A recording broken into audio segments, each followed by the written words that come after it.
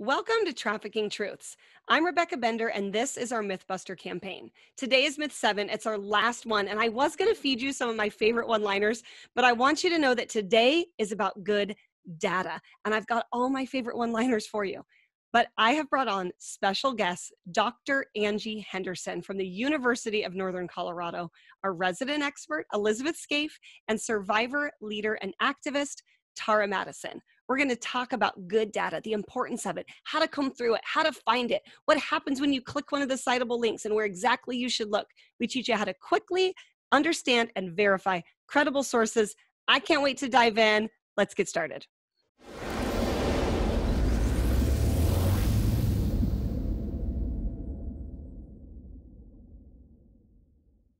Awesome. Well, I am so excited.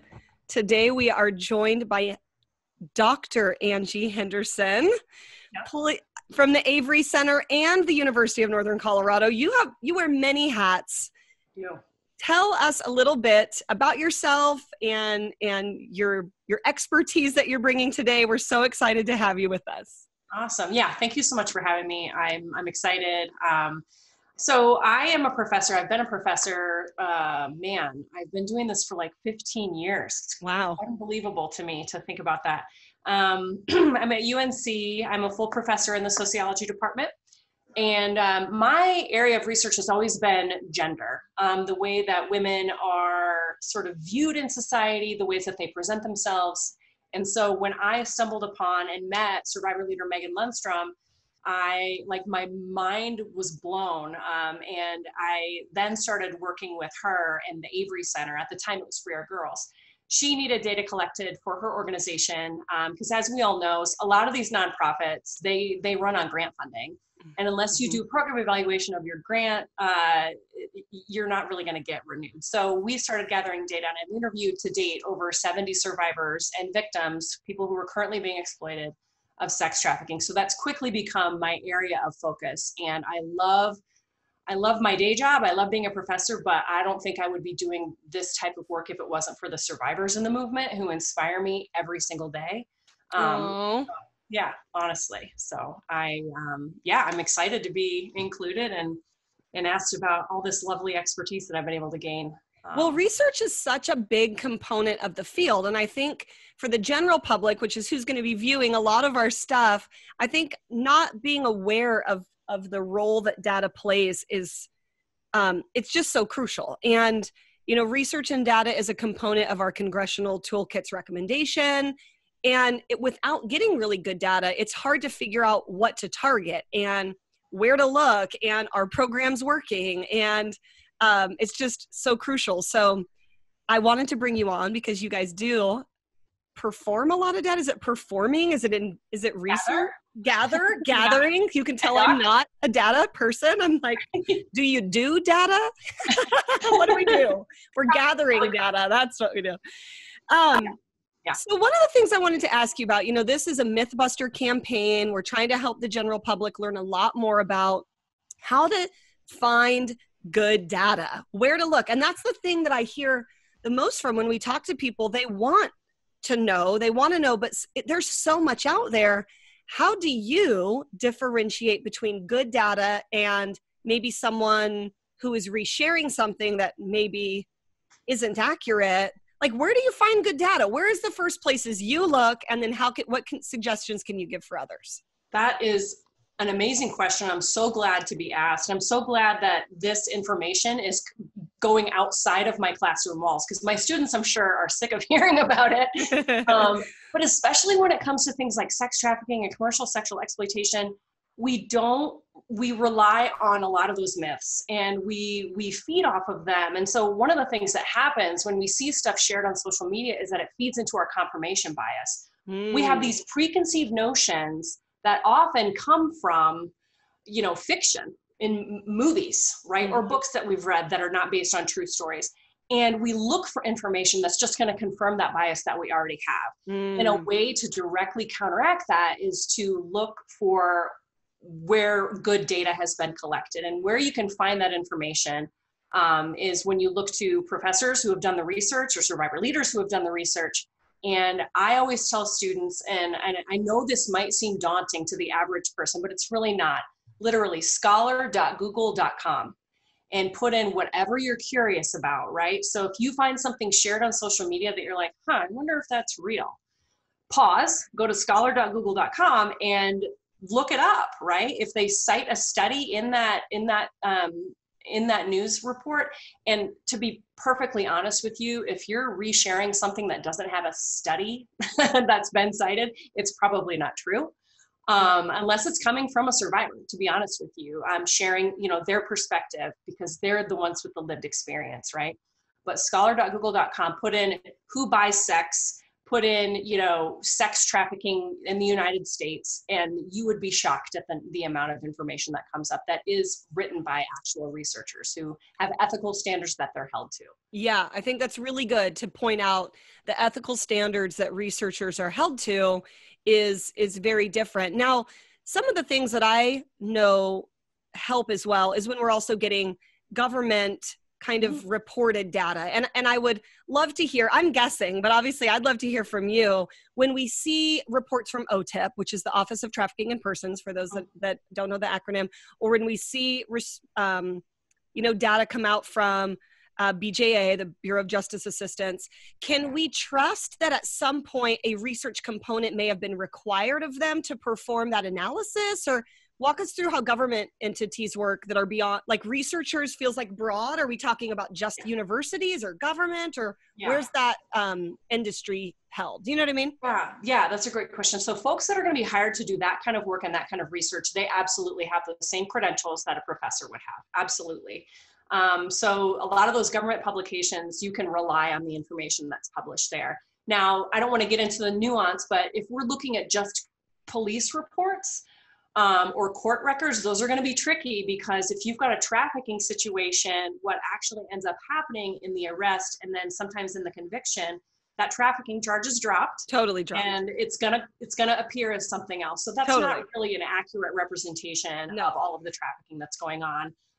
It presents as domestic violence, or it presents as a drug trafficking scenario, and it's really, there's so much more going on. Absolutely. But yes, those government reports, and I will say that the Trafficking in Persons report that the U.S. puts out, there are flaws in it, right? Sure. There's some politics behind it. But if you have enough sources, if you look at the TIP report that this government puts out, and you can find similar trends in other ones, and I know that seems daunting, but it's a skill that, you learn in undergrad and graduate school. Look across sources, and if you're seeing the same stuff, then you can make the conclusion that it's reliable. One thing I always tell my students is, you can have a story, you can have an experience sitting in my classroom like, I'm not racist because I have Black friends. Okay, your feeling, your perspective is valid because it's your feeling and your perspective as an N of one person. Mm-hmm. But unless it's replicated over and over, it's not really science. Right. So it can be valid, but not necessarily reliable. Is it replicable? That's really what we're looking for, and that's what people should learn how to do. Right. And I mean, you bring up a good point that's something that when I posted my most recent post that led to us creating this campaign, we had a lot of naysayers that would comment on my photo, my post, my caption, whatever it's called. Yeah. And they would say like, well, that's just your one lived experience. And my response to that is, it's actually really hard to be considered an expert. I know even with survivor leaders, sometimes that is our one lived experience or our one perspective, but to get sworn in on the stand as a human trafficking expert, which I have done multiple times, that's not easy to get. And I have to prove that I know more than just my one experience, that I have these dozens of other commonalities that I can lean on and identify as common tactics and recruitment tactics that aren't not just mine, but from the hundreds of possible victims that we've served and hundreds of thousands of law enforcement officers that I have trained or collaborated with on multiple occasions. I took the stand. It was probably 4 hours once undergoing to be approved by a judge or not as a deemed expert. That's not easy. And so it cracks me up when people are like, that's your one experience. I'm like, do you know how hard it was to get my behind in that stand? Screw you. I worked 10 years to get this expert title. Yeah. I don't have that title. It's incredibly hard to do. and people might look at my credentials and be like, of course she knows what she's talking about. Actually, you need to listen to survivors. Survivors have lived experience. If they have, what we call it in the research world is triangulating your data. So if you've gathered data, you've talked to survivors, you've worked with law enforcement, you've interviewed buyers, you understand trafficking, you understand the trafficker mindset, that's triangulated data, and there's no better expertise in the world if you've got that level of experience. Yeah, I often say sometimes, like, other than the buyer, the trafficker, and the victim at the time, everyone else is just bringing you hearsay. Like, really, Right.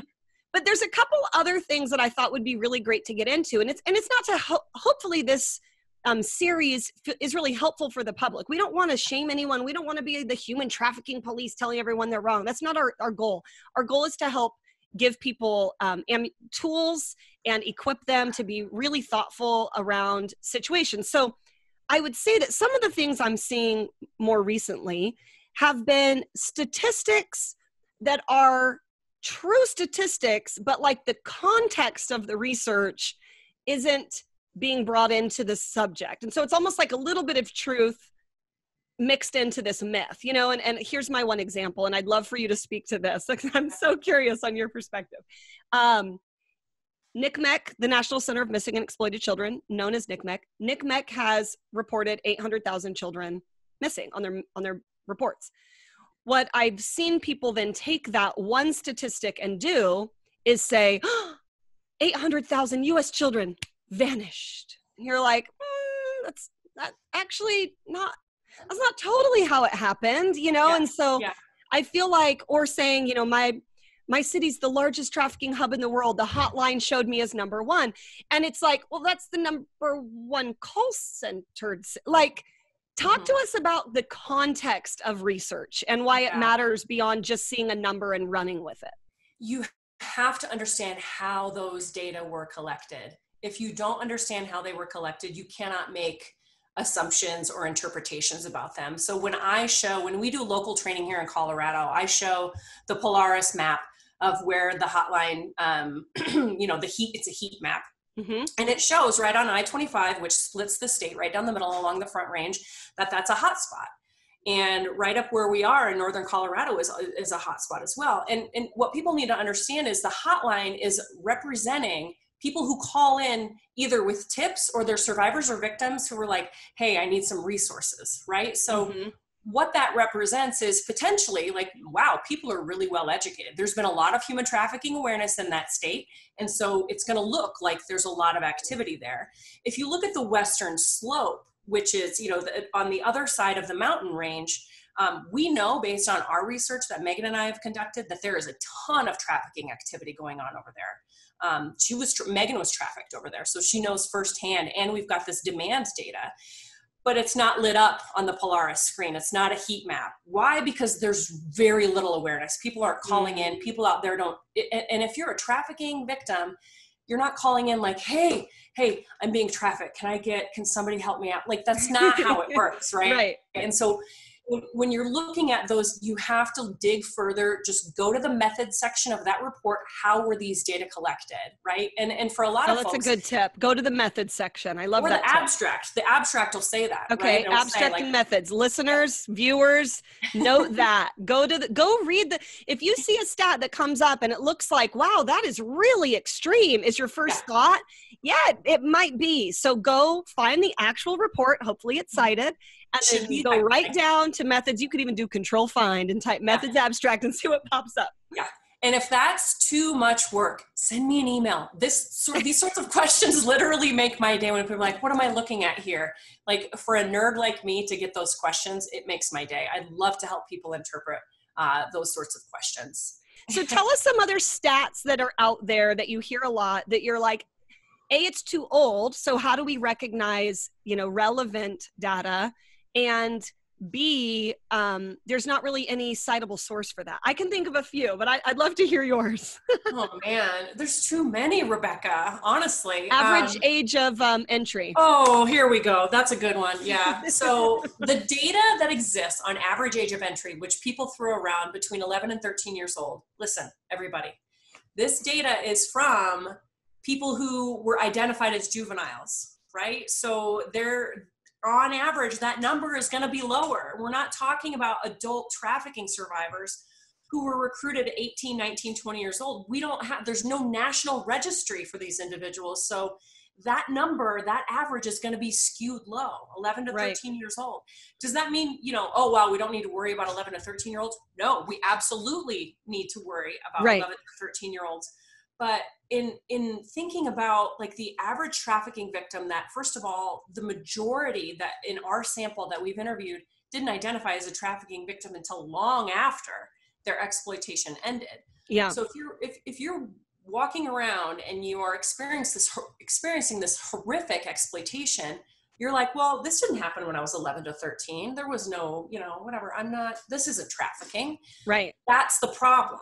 If you gloss over reality and you look at statistics that are skewed and that are old and are based on just a juvenile sample, people who, came in contact with some sort of system, all of these individuals are walking around not identifying that way at all. And they're never going to think that they deserve to leave, that they deserve to get out, or that what they're experiencing is actually exploitation or trafficking. Right. That's a huge problem. I didn't self-identify for a very long time. I've actually been quoted in a book in the UK, because I ran to the UK after I left my trafficker. Yeah. So I was very fresh out of the life, still living with a buyer. I call it my Richard Gere year.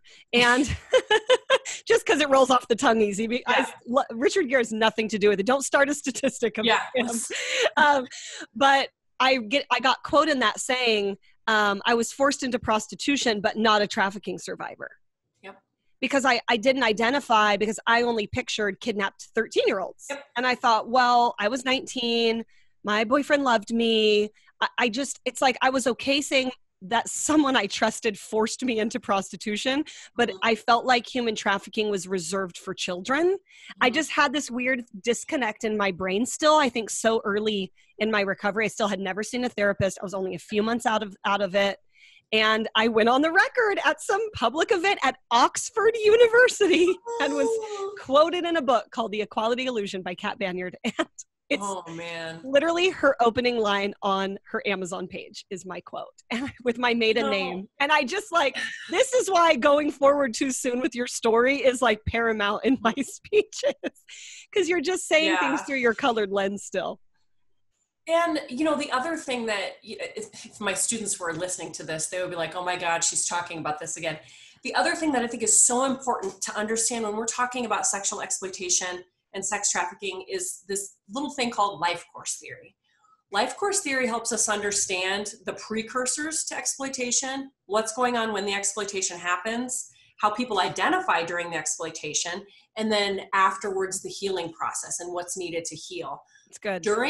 During this exploitation, I'm going to ask you, would you have identified as a sex worker during your exploitation? Probably.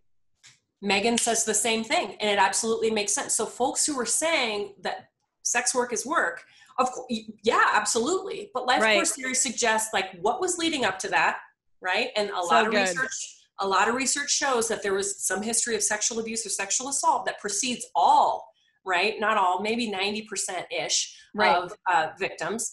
And then once you exit and you're like, whoa, no, that's not what was going on at all. I was under the control of a trafficker. Your story's gonna change, my choices. Even if I was keeping the money and the trafficker wasn't taking it, my quote unquote choice was very limited, which led me to actually a lack of options, got me into exploitation. I think I hesitated because the term sex work wasn't really used back when I was there. Sure. I would have just said I was a hoe. That's literally and that's in our book. Actually, we say when one of the girls that I was trafficked with was able to get out and we started talking and I said, I think we were trafficked. And she was like, girl, you're off in left field. We were just hoes. And I was like, and I put that in the book. I think I may have said prostitutes to not be so degrading, because I think it's a horrible word, but it still showed that difference even in that moment between two girls trafficked together by the same trafficker, one further along in that life course cycle, I love you bring up, and one right directly out and still identifying their circumstances very different. Wow. But now identifies as a trafficking survivor, right? And now both very active survivors. You know Rebecca Charleston. I do. Okay, so it's just crazy. Mm-hmm. One of the other things that you brought up that made me I mean, I love this kind of stuff because I think it's so paramount when you're talking about that. So there's a study here in Oregon put on by researcher Dr. Chris Carey out of Portland State University. It's a statistic on 95% of trafficked teens had been in foster care since age 2 in the state of Oregon, 95%. Very shocking, very true. But also, the more you dig into the methodology, it's those who had been identified as trafficked and research, because this Portland State University put on this research, the data was collected from child welfare. Exactly. So right. Of course it's going to be higher. I mean, I still think it's probably pretty high. I mean, we all know that foster care makes a lot of vulnerabilities. It's not it's not that there's a gateway from foster care to foster child welfare isn't selling children. When people hear foster care is a gateway, it's like they blame the government as doing it. And you're like, no, kids in foster care are higher risk. But it's that methodology. It's like, well, of course it's going to be high. You're getting all of the data from child welfare. So exactly. Yeah. And there's so much data that we just do not have when it comes to something like this. Like, we just do not have enough information. There's no national register. So the data is going to be a little bit skewed. But yeah, foster care is definitely one of those vulnerabilities. And that's been shown in other research too. That's the other piece for those who are listening. Like, if you read something, you're like, whoa, hold on. Go and try to find similar work and see if they found the same thing. And if you find the same sort of information, then chances are there's some validity there. Yeah. So, just to continue kind of the dialogue around this, some of the other data that we see coming out a lot is like average lifespan is 7 years. The average age of entry 12 to 14, 800,000 children vanished. Like, all of these really fairly extreme trafficking, Super Bowl is the largest trafficking day of the year. What are some other ones? My city's the biggest hub. All of these things that I'm always like, I don't know that that's citable. Like, I've tried to find some of the data on this, and it's like you can never find the original source of research that took place. It's just everyone passing it around. Right. So yeah, what are some thoughts you have on some of those and how people can start doing their due diligence before we just reshare?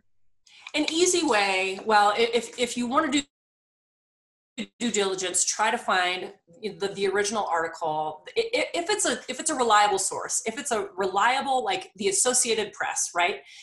They're going to put hyperlinks in their story to the original study. So you can just click on it and go right there and read it yourself and look at the methods, right? Yep. If there's no hyperlinks, then you're like, if it's turned into a meme, then you really need to start wondering, like, what's going on? So when I posted that I believed that Wayfair was not accurate, we had a lot of people commenting and saying, that's only your one lived experience. You can't speak for child sex rings, and we'll only believe it if, like, a special agent who did the investigation says so. And so I brought him on. Of course. Why not? I'm like, okay, here he is. Tell us, Joe, tell us about your investigation of Wayfair. And he does, and we'll be coming out with that. I shared a snippet on Instagram. Oh, Joe Scaramucci. Mm-hmm. Yeah. And people were like, I need more than one. And so you're like, how many times do experts and survivor leaders and researchers and professors and agents have to tell you before you, is it just, I don't understand. Is it that people don't want to admit they maybe were wrong? They don't want to say, like, oh, maybe I jumped the gun on that and I go tell my friends I was wrong? Or what is that? It's confirmation bias, first of all. Okay. They're looking for stuff to confirm the bias that they already have, because thinking outside the box is too hard. Thank you again so much. I could talk to you all day. I'm trying to keep an eye on the time so I don't keep you too long, but I just really appreciate your insight and expertise on how we can all do better. We can do better. I have hope we're going to do better. Yes. All right. Thank you so much for joining. Yep. Thanks for having me. I am so excited, you guys, to bring you a good friend of mine, but more than that, a leading subject matter expert in this field. Please welcome Elizabeth Scaife. Hi, everyone. I want to ask you, with so many, there's just information coming in from everywhere right now. And so I know that most of the people that might be tuning in you may have reshared some of these things. And I don't want anybody to feel embarrassed or shamed. Elizabeth herself admitted, like, yeah, when I first started, I shared some of those things too, or I had these ideas too. You have right now in this time, we have more information coming at us than ever before. And it's really hard to sort through, like, well, what's truth? What's not truth? I've seen people share things that I know and trust and respect that are completely inaccurate. And I'm like, oh shoot, people are believing what they're saying because they're credible in other circles. So then they think they must be credible in this content as well. Yeah. And so I want to hear from you a little bit about some of those misconceptions around, you know, the National Center of Missing and Exploited Children. You're right in the same city that they're in. You worked hand in hand. You have colleagues that you've worked with for years there. Share with us a little bit about this report that comes out with 800,000 missing children and what people need to be thoughtful of when they get any kind of report, any kind of data, any kind of statistic. How do you sort through the mess? Yeah, it's a great question. And it's not easy. Let me preface all of this by saying there's really no easy way to get credible. It's impossible to have entirely accurate, entirely credible, up-to-date data. It's impossible on this subject. And I'll say why, right? Because I think there are groups that are doing the best they can, but we are limited by quite a few things. And so I'm with you that I see people reusing statistics that are incorrect all the time. And some of that comes down to copying and pasting what they see on a website. It sounds good and it's a credible organization. And so they copy and paste it and they never go look and see where it came from. And that organization copied and pasted it from someone else that they thought was credible. And they pulled it from a report from 20 years ago or 30 years ago, even worse. There's some statistics from 30 years ago that are consistently reused.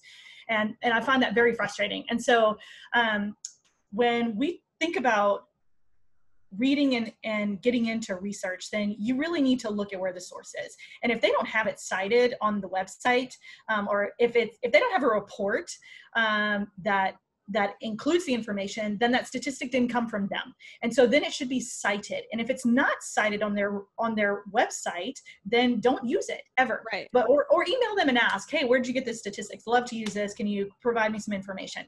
Don't just copy and paste, because the danger of taking uncited and unverified or poor methodology-based research is that what we want to do, our motivations are positive, right? What we want to do is capture attention.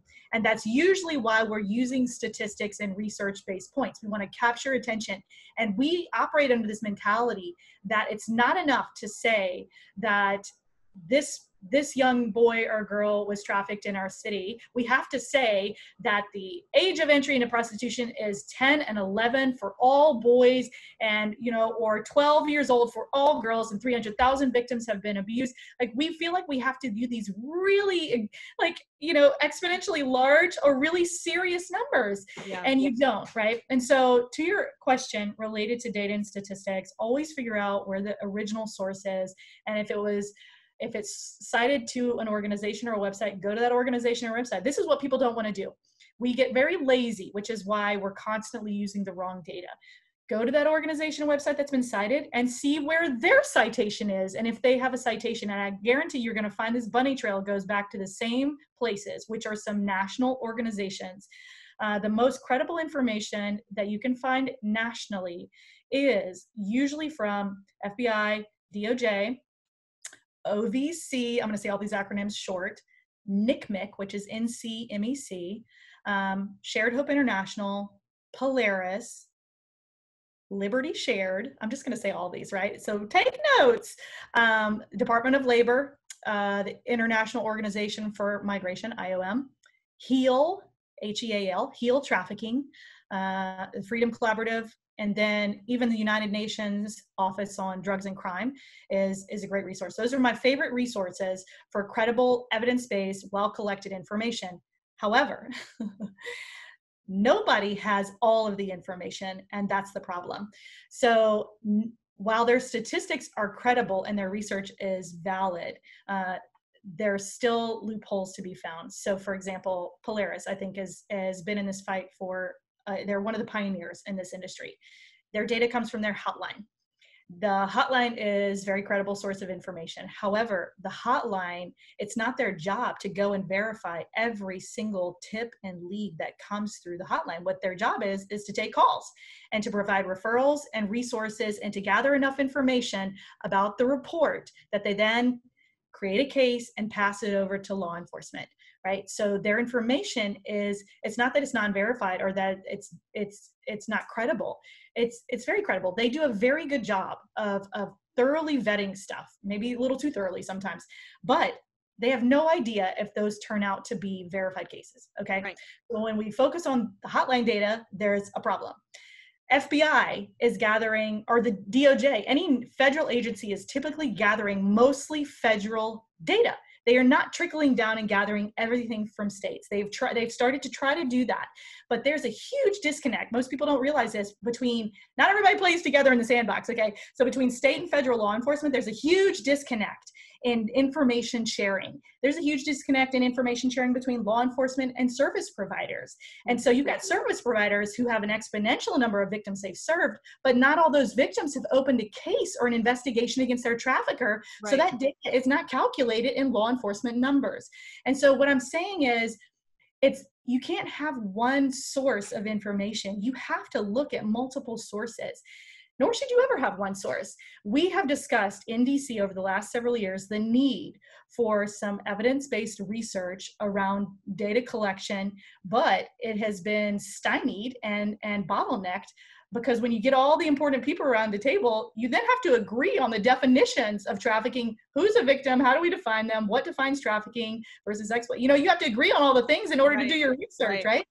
So the collection of statistics is a little wild. And then it comes down to, in some places, even if the federal government, which they've done in the last few years, have launched systems for collecting statistics from law enforcement, not every state has the funds or the capacity or the personnel to log that information in that system. So that's problem A. Problem B would be, even within their reporting structure, they haven't updated their systems to add a human trafficking offense. So if someone's arrested for kidnapping under their state law for the purposes of sexual exploitation, which is their trafficking law, that's going to go under a kidnapping offense. It's not going to go under human trafficking offense. You follow me? And so all across the board, it's not that data is not reliable. It's just that you really have to be very careful and diligent in looking at your sources, and they should have a citation. And frankly speaking, if you're ever, this is my soapbox now, if you're using data and statistics, why are you not looking at stuff that was released in the last 5 years? Please, for the love of everything, don't pull out some statistics from 20 years ago and tout them as recent. It's just not true. So can I touch on the missing kids stuff real quick? I would love you to, because I think this is, I mean, what you said was just great. We have to go make sure there's a citable source, go read it for yourself, make sure it's recent. If you are going to post something yourself, you cite your source. You're not just going to cite Sally Joe from Instagram because she's your friend. Go find the source, go read it, go make sure, and then look at the methodology, which is another thing that we had, we're talking through before, was like, how is it collected? Like you're talking about the call center, right? If it's all just tips, we can't say, oh, the biggest city for trafficking in 2019 was Dallas, Texas. Like, correct. Well, how do you know that? Well, the hotline. You're like, okay. Totally. Let me pull that string a little. So the people that call the hotline, how do they know to call the hotline? They saw a poster somewhere. They took a little course or a class on human trafficking. They understand the indicators, and now it's fresh in their mind, right? We know across the board, anytime training and awareness at a community level is elevated, training for professionals is elevated, tips and leads will automatically elevate, right? Absolutely. Suddenly, people will be thinking about it. They will be making more calls and more leads. So when we see an explosion in numbers, for example, which year was that? I was reading about this recently, where all of a sudden child exploitation cases went up like 40% when some new system was introduced. And I guess I wish I could remember what it was, but it doesn't matter. But 40% in a year, I'm thinking, or within a couple of years, it's like, I know all of a sudden, we didn't suddenly see a 40% increase in child trafficking, but there has been a massive amount of policy change and training and awareness and victim-centered approaches, and now services and support. When all of that stuff rises up, then reports do too. So I highly encourage state-based and regional reports, because states across the country, we only have research is done when people can afford to do it. No Right. one wants to fund research, guys. Right. No one. Like when you're choosing between Right. services and support for victims or $200,000 for a local research project over the next 3 years, what are you going to fund? It's right? always so hard. And rightfully so, right? Like if you have a kid in front of you that's hungry and needs a place to stay, like you're helping the person. And so research becomes a secondary thing for direct service providers oftentimes, but then it doesn't help because then all of these numbers that get shared aren't accurate. They were really old. They weren't well funded, or no one has had any more funding to redo that report or to collaborate with other states. And so keep going, statewide research. Yeah. So it's tough, right? And then that impacts their ability to apply for funding. If you can't demonstrate by your numbers, it's kind of like, Right. So, so I would love to see this report on 800,000 kids. I'm open-minded, but I'm entirely skeptical. First of all, what I know for a fact is that kids, anyone under 18 is reported missing in 2 places. First of all, it's the National Crime Information Center. That's law enforcement specific information. And then also during the Obama administration, it became required that they report to the National Center for Missing and Exploited Children, right? So there are 2 places where these reports are entered.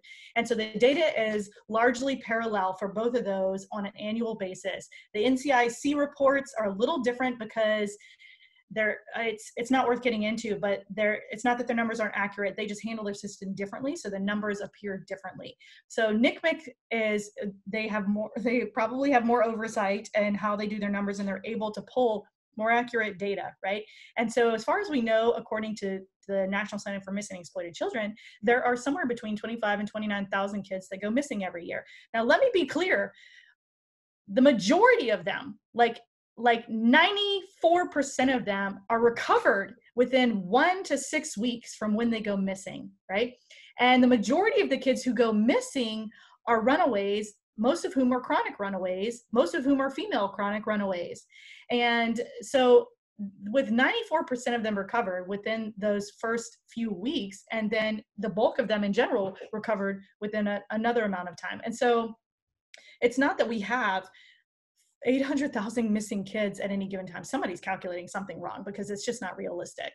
And also they don't stay on the streets. But the endangered runaway issue, if you want to compare it or delineate it specifically to child sex trafficking, NCMEC would say, and they use a very rigorous and I think very credible and trusted approach, that 1 out of 6 of the runaways that they consider endangered they believe to be victims of trafficking. An endangered runaway includes a child who has run from custody that has a few very vulnerable factors that are attached to them. Could be a mental illness, could be that the child is pregnant, could be that they're carrying a weapon, that they've been gang involved, could be that they've been identified or believed to be a high risk for child sex trafficking. There are like 11 endangering factors related to these kids. And so they screen for those, and if they're marked as high endangered out of the screening protocol, then out of that group that's all been marked endangered, 1 out of 6 is their estimate that will be trafficked at some point, or that they believe is already a trafficking, already engaged.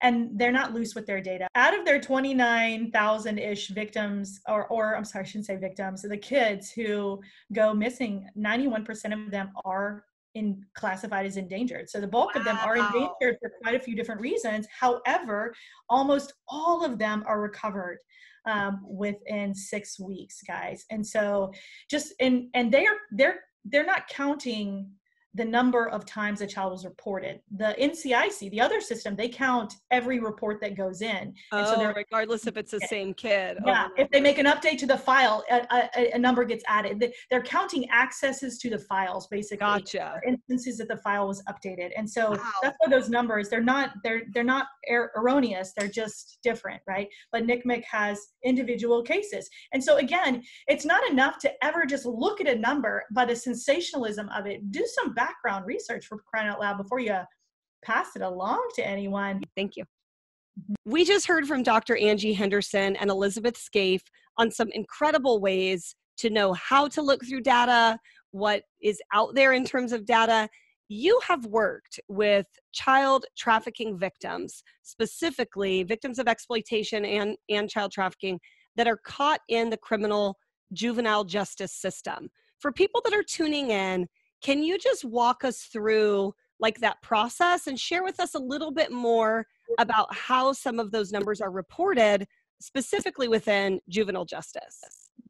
My experience has been working with sex trafficking victims that are caught up in the juvenile justice system is they typically get a first criminal charge that has to do while they're being trafficked and during their trafficking.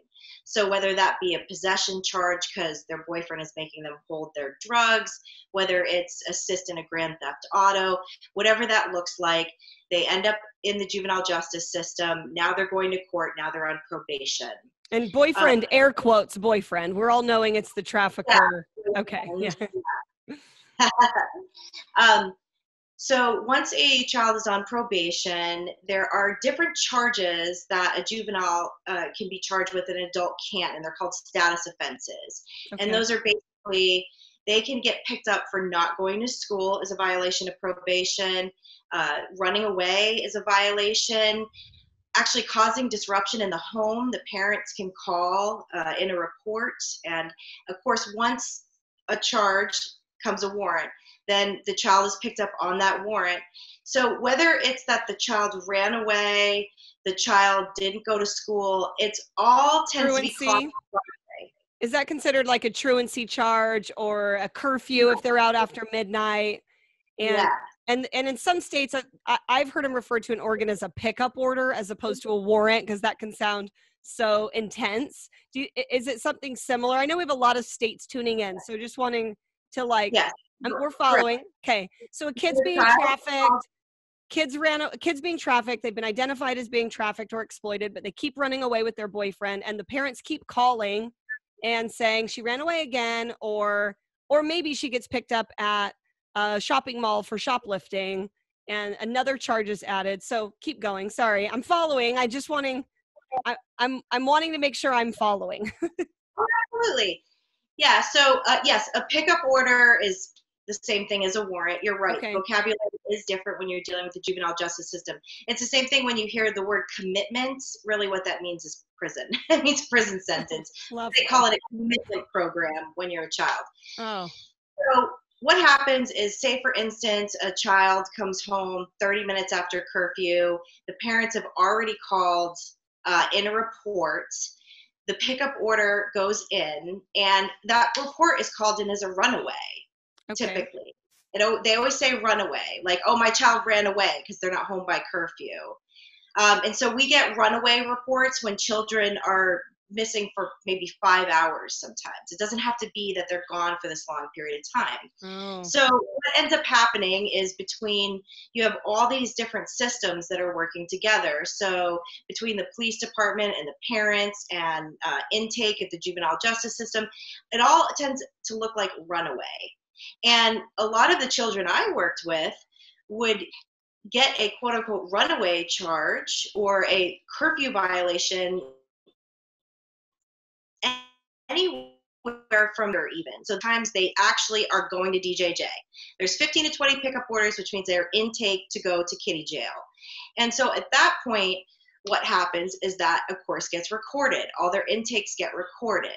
And what ends up getting skewed, where the numbers sometimes look bigger, is if it's not in the report, if it's not done by file, it's done by amount of counts. So if you have one child that has 15 accounts of a runaway, it's not 15 different cases of a runaway. See what I mean? Yeah. Yeah. So earlier, Elizabeth Scaife was talking to us about how some reports, like the NCIC's reports on number of times that file was accessed versus in the NCMEC report, the National Center of Missing and Exploited Children, they report how many files. So how many times the file was accessed, how many files. You're sharing with us how a file gets accessed is not only potential tip lines, but also if they run away again and the parents report them and they've already called and the kid shows up an hour later, another number gets added to that data? Yes. So just like a warrant, once a pickup order gets issued, it can't be backtracked. Like they have to go through the process. So the child gets picked up, goes to the DJJ facility, goes to intake overnight to do first appearance the next morning, so on. Wow, you can't, I mean, I find that so frustrating to just be like, no, just cancel. I can cancel a charge on my credit card. I can cancel. my kid came home, just cancel the order, and they won't do it. They'll take the kid in.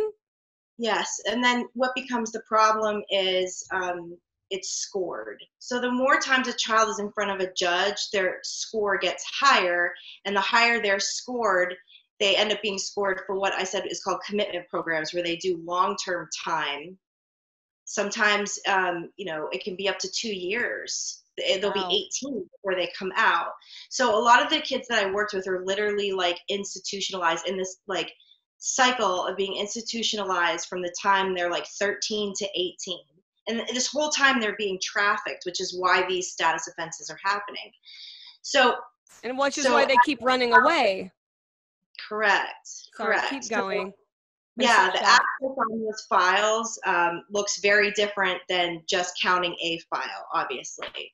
Totally. So the NCIC numbers they go way up. When we talk about verifying children as victims of sex trafficking, your state has a Department of Child Welfare that would be in charge of doing that. Now, every state is different. Not every state has what's called a human trafficking tool, but many states do now, where if a child is flagged as high risk or has previously been identified as a trafficking victim, they take this HT toolkit every time they go back to DJJ. And DJJ is the Department of Juvenile Justice. So correct, the correction facility. So from the pickup order, the police are driving them to DJJ, they're doing intake, and part of that intake can be what's called the Human Trafficking Toolkit, which is a list of 50 questions that are asked, and then the social worker tallies up the score, and it's, not likely, possible, high risk, yes, we think this is happening. So here again, I'm working with one child who gets arrested 20 times, gets picked up 20 times in a year, and 15 of those 20 times they're doing a human trafficking toolkit when they get to the facility. So again, if you're counting accesses as opposed to a single file, now, it looks like you have 15 trafficking survivors or victims as opposed to 1. But that's not actually what ends up happening. I know, crazy. It's insane. It gets deeper though. So that's not where we see the skew of the numbers of understanding how many children are actually victims of sex trafficking in our state. And this is the reason why. This toolkit is a combination of 50 very personal questions that are asked of a child when they enter a correction facility by a complete stranger. So as a advocate and social worker specifically designated for human trafficking victims, I would start working with a child and know immediately that they were being trafficked by what they tell me, by their behavior. As soon as we would make a rapport, I would know what was going on. Right. But every time they get picked up to go into DJJ, they're not telling the truth. Answering those, I wouldn't answer some of those questions to a complete stranger. It's insane what they ask. I don't even want to say it on this podcast. Some of the questions that they ask these children about their sexual history, if they have STDs, all that kind of stuff. So if the child does not answer the questions honestly, then the Department of Children and Families within 60 days, this is in the state of Florida, it does vary per state, will close the case. And then the child is not verified, which then becomes a big problem, because if the child is not verified, then we can't connect them to human trafficking specific services. If the child is not verified, see this giant swing of like some numbers, some of those people are trafficked and just didn't want to answer some of the questions. And some numbers are counted as 15 victims when it was only 1. And that's why we're seeing these differences in reports of like 450,000 kids, one report says, versus the other report's like there was 29,000 children. Now, mind you, one is enough. One is enough. It's not that.